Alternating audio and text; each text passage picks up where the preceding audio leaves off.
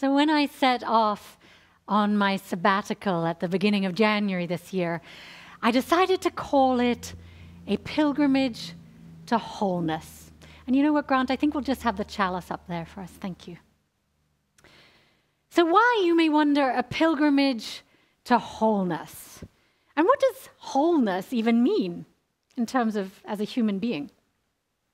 So I set the intention that this trip would help me deepen my understanding of the spiritual, emotional, physical, and mental aspects of life, that it would allow me to somehow become more fully myself.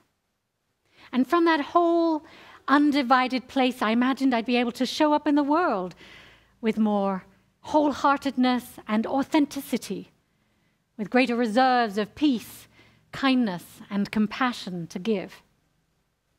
And feeling whole within might allow me to bring more love and light and thereby be of greater service to the world. And there was also a hope that this sabbatical would allow me to integrate aspects of my life that felt like they were missing, like finding misplaced pieces of the puzzle of my life.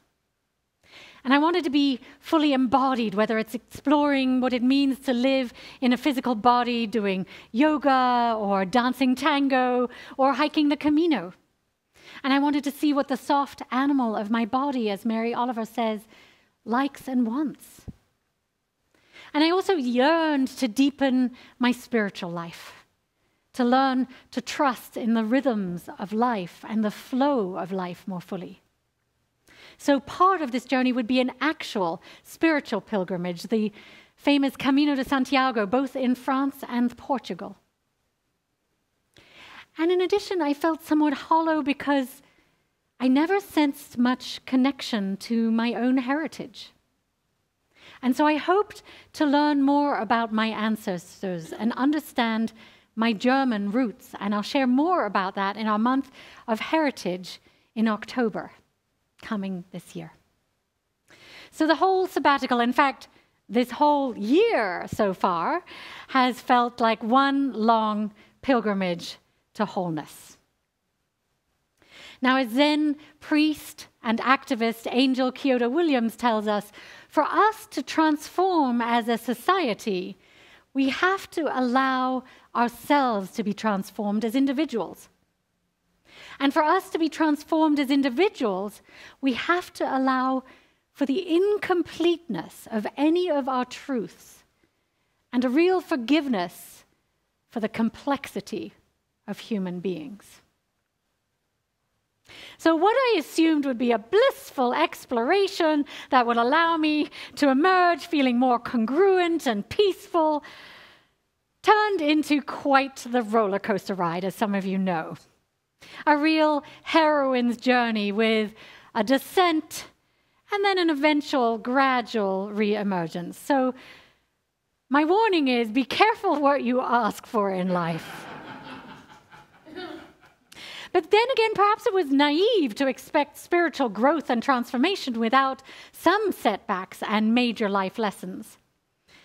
And in hindsight, it actually might have been rather a liability to call my sabbatical a pilgrimage to wholeness, because what I forgot in calling for that was that wholeness necessarily involves brokenness.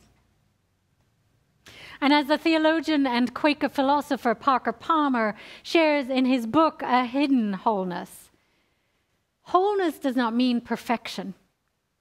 Wholeness means embracing all that is broken in you and embracing it as part of the whole of you.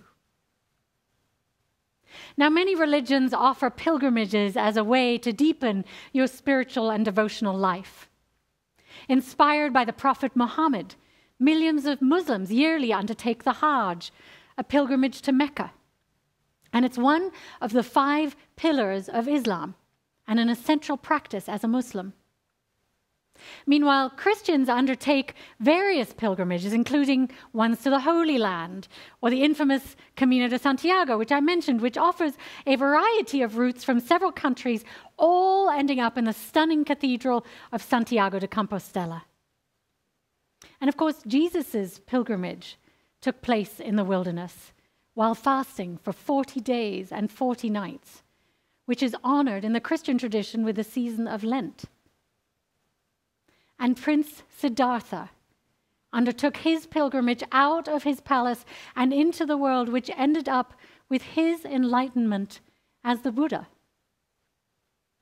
And of course, the Hindu epic, the Mahabharata, invites pilgrims to journey to all the holy places in India. But pilgrimage goes back even further to the ancient Greeks, Israelites, Sumerian, and Mayan civilizations. And they offer a tool for turning inward and deepening our spiritual lives, learning profound lessons, and then returning transformed. So classically, I want to talk about the 6 steps, 6 stages of a pilgrimage. First of all comes the call. And it usually appears in the form of a longing or a yearning within, or a calling to find greater meaning and depth and understanding in life. And it may come as a spiritual calling for a deeper connection to your sense of the holy. Next, pilgrims encounter the separation. You know you must leave behind your day-to-day, your ordinary existence, to travel to a deeper place within yourself. And pilgrimage intrinsically rejects certainty and the known in favor of being in the moment and an unclear future. And then the third stage is the journey. And inevitably, the journey involves sacrifice and suffering of some kind. I thought I could do it without, but what was I thinking? Pilgrims are often subjected to physical challenges and encounter emotional hurdles, being far from the comforts of home. And then pilgrims undertake the stage of contemplation. With the removal of the known, we make space to drop into our deepest inner knowing, or our connection to something greater than ourselves. And it's an opportunity to listen and reflect deeply, to journal, and to question. And then the 5th stage invites the encounter. And this is either the zenith or the low point of the journey, and I had the latter. The space where your old self disintegrates and where you have a major initiation of some kind and you are reborn in some way. And finally, there comes the completion and return. And the pilgrim finishes the journey and returns home, integrating the lessons, and finds new meaning in the ordinary gifts of life. Now, my pilgrimage had all these stages. I felt a strong call to deepen my understanding of life and spirituality. In fact, for over a year, I was preparing for this sabbatical, both with you as a congregation and personally, knowing that there were important things that I needed to learn. And then came the stage of separation. And it began with a series of cancellations. As some of you know, I was due to go on silent retreat to ring in the new year and set my intentions for the sabbatical. But the road to my retreat washed away the night before, during one of our many deluges this winter. And so the first leg of my sabbatical was canceled. And letting go of that vision and surrendering to the unknown was my first big lesson. The next leg, a few days later, was also a bust. I was due to go away with my husband for a few days before I left on my travels. But the morning of our departure, I came down with COVID. So that was canceled too. But mercifully, I had exactly 10 days to recover before flying to Buenos Aires to learn to dance tango. And then my physical pilgrimage began. Though hugely challenging in a foreign place where I didn't speak the language and I knew nobody, as many of you know, this was a long-awaited dream of mine. And it was a way to explore the embodied aspect of wholeness. And then came the contemplation stage of my journey with the ancestral healing chapter, learning about my past and my ancestry. First, I went back to England to visit with friends and relatives, and then on to Germany to realize what it means to actually be 100% German by blood. You guys might not know that about me, but I actually am 100% German by blood, which explains a lot, but... And this actually deepened some of my understanding of life, of who I was and where I'd come from, while also being a painful confrontation of a difficult heritage. Visiting concentration camps and sites of Nazi rallies, as well as countless museums about Germany's past, I spent many nights in tears facing the heaviness of my heritage. Nevertheless, this leg of my pilgrimage put in place some of the missing background and emotional pieces of my puzzle.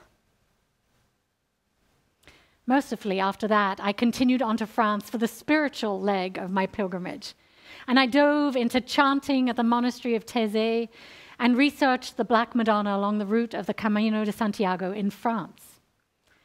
Now, France has always felt like a spiritual home for me and the perfect place for engaging deeply with mystical questions and growth. And from there, I continued on to Portugal to walk the Camino, which presented the greatest physical, mental, spiritual, and emotional challenge. This is where I experienced the encounter phase of my pilgrimage. As I walked the Camino, as many of you know, 3 days in, I fell and broke both of my ankles and lost my ability to walk entirely for a few weeks. And this was really the most humbling moment of my journey, and I remember railing at Spirit, saying, really, I didn't expect this. And so once again, I had to release attachment to my plans, to my autonomy, to my capacities, and I had to embrace the stillness and lessons that the universe was offering me. By allowing life to flow in a different direction from what I imagined, I learned about the kindness of strangers and about resilience and about slowing down and listening deeply. And you know, many of you who know me, that slowing down, I had to actually break my ankles to learn that lesson. So with broken feet, and then the other plot twist of ending my 20-year marriage upon my return, I hit rock bottom. And instead of being rested and restored, happy and whole, I landed in a painful place. My whole life was shifting beneath me. I felt broken physically, mentally, emotionally, and traversing a dissolution of the ego and my life as I knew it. Though spiritually, I have to say, I felt strong, thanks to what had come before, and I was able to surrender to this liminal space. And throughout the ensuing months, this wasn't that long ago, I got back on April 15th, I dug deep to find reserves of inner strength and courage that I didn't know I had. Gradually, I began to walk again, both literally and metaphorically. And I've been reassembling my life in a new way, emerging slowly from the darkness by integrating my many lessons and finding new gifts, clarity, and direction, and also how incredibly important this community of love is to me. So I've been on the completion and return phase of my pilgrimage ever since. Now, I think my pilgrimage has echoes of the spiritual journey depicted in the ancient tale of Inanna from around 4000 before the Common Era. Inanna, a Sumerian goddess of love, beauty, and wisdom, undertook a profound journey that echoes the challenges and transformations that we might experience on our quest for spiritual and emotional wholeness. Dwelling in her splendid kingdom, Inanna hears the call to embark on a sacred pilgrimage. Now, we might all recognize such a call to adventure in our own lives, where moments of dissatisfaction or longing stir within us, urging us to seek something greater or a fresh understanding of life and the universe. Now, often this call presents itself as a yearning for wholeness and fulfillment, pulling us out of our comfort zones to embrace the unknown. Inanna's journey unfolds as she descends into the underworld, a realm of darkness and mystery. Leaving behind her opulent palace and majestic symbols of power, she passes through 7 gates, each one requiring her to surrender a piece of her individuality. And at each gate, a gatekeeper takes away a symbol of her identity, ultimately leaving her stripped of all her outer trappings. At the first gate, Inanna is asked to remove her crown, a representation of her authority. And this trial represents the relinquishment of her ego and the shedding of her attachment to external recognition and power. At the second gate, Inanna removes her earrings, which symbolize her ability to listen and communicate. And this trial challenges her to listen not only to others, but also deeply within to her inner voice and intuition. The third gate requires Inanna to take off her precious necklace, a symbol of her desires and her attachments. And this trial prompts her to let go of materialistic pursuits and recognize the impermanence of worldly possessions. At the next gate, Inanna removes her breastplate, her shield, representing her defensive armor. And this trial asks her to become vulnerable, letting go of her need to protect herself and revealing her authentic self. The fifth gate demands Inanna's girdle, which accentuates her beauty. And this trial compels her to confront societal standards of beauty and embrace her true essence beyond physical appearance. And then at the sixth gate, Inanna removes her ankle bracelets, which represent her power of movement and freedom. I was blown away when I read that. This trial challenges her to release her attachment to control and allow her life to flow. And finally, at the seventh gate, Inanna must shed her garments of desire, the last remnants of her old self. And this trial asks her to let go of all attachments, desires, and expectations that no longer serve her higher purpose. After passing through the 7 gates, Inanna reaches the heart of the underworld, where she encounters her sister, Ereshkigal, the queen of the underworld. And Ereshkigal kills Inanna, and she hangs her lifeless body on a hook. During her 3 days in the underworld, Inanna experiences a deep symbolic death, representing the dissolution of her old self. And of course, this has echoes of Jesus' death that would come 4,000 years later. This pivotal moment signifies the spiritual death of our ego selves, paving the way for a profound transformation and renewal. And these trials of death and rebirth symbolize the deep growth that takes place when one confronts one's own shadow and limitations. Eventually, I'm glad to say, Inanna's death is followed by a rebirth, as she is resurrected with the help of divine intervention. She begins her journey back to the realm of the living, passing back through the gates. And as she reclaims the symbols that she's left behind, she integrates her newfound wisdom and experience. And she emerges as a goddess who embodies both light and darkness, having faced her shadow side and embraced her wholeness. However, her journey does not end with her ascent. She integrates the light and the dark, symbolizing the unity of all aspects of life. The philosopher and writer Gerald May says, blessings sometimes come through brokenness that could never come in any other way. And many of the trials I have faced, and I'm imagining you too, have resulted in unexpected blessings. And as I emerge from the depths of my dissolution, I'm really grateful for the many gifts of my pilgrimage now.